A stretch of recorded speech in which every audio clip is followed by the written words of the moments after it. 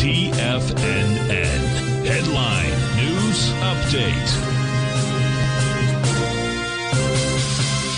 Welcome, folks. We had the Dow Industrials finished down 207, Nasdaq off 203, S&P's down 46. Gold contract up $3, trading at $18.87 an ounce.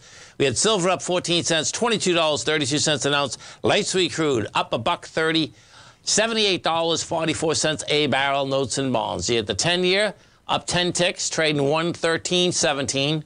30-year up 9 at 128.22, and King Dollar. King Dollar up 66 ticks, trading 103.493. Euro 107, yen 131, and the British pound 120 to 1 US dollar. Let's get over and take a look at the SPY first. What do we have inside the SPY? So we pull back. Yeah, the volume's there too. The volume's not bad, 70 million. What you want to remember inside the SPY tomorrow morning, folks, okay? Markets in general is that if we bring this over, we take a look at the intraday. The SPY still on the S&Ps are still on an ABC structure down. That's how this thing's set up. In fact, look at this last trade. It's surprising this last trade didn't break it. The last trade out there, even before the market closed, I mean, the S&P is still trading, but someone threw 130,000 contracts in there. And it didn't give up a lot. It only gave up 6 points. They went from 4133 to 4127, and now you're back at 4130. We go to the NDX 100. We take a look at the 3 Qs. Let's see if we got any volume inside the 3 Qs out here today. It did. It did. 54 million. You know, yesterday, you know, we went up at 67. 54 is the number, you know, so we'll see how this baby shakes out tomorrow morning.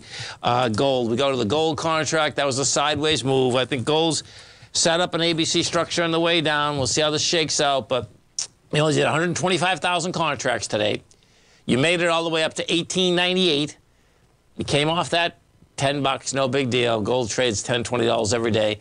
But the correlation is that you closed under each one of these highs, Monday, Tuesday, and Wednesday. And this is how ABC structures set up, meaning, watch, I'll show you the contraction, because you lose the ones on the way down, you're going to lose the power each and every time. The first day, Monday, when it went sideways, it had 165,000. Yesterday, it did 180. Look at that contraction, 125.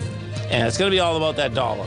The dollar rejected lower price out here today. You can see the dollar was only up by, what, 30 ticks? We were down 216 at the start of the day. Yeah, you're up 58 ticks, and the market goes down 47 S&P points. Have a great night, folks. Have a safe night. Come back and visit Tommy tomorrow morning. Kicks us off 9 a.m. Great show, folks. Look at him, folks.